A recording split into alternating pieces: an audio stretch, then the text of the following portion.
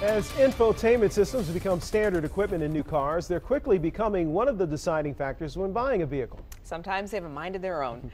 Consumer Reports just surveyed nearly 60,000 of its subscribers to see which systems are best liked and which are more trouble than they're worth. Here's Joanne Purton with more.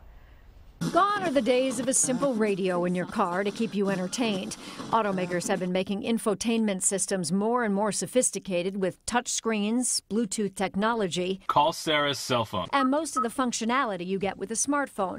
But some of these systems can be infuriatingly hard to use. Command not understood. Some systems require too many steps to do simple things. Others don't even have a basic volume knob.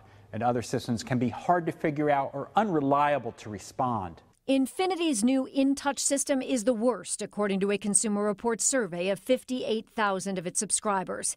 Cadillac's Q system isn't much better. One survey respondent describes it as stupidly complex and unintuitive.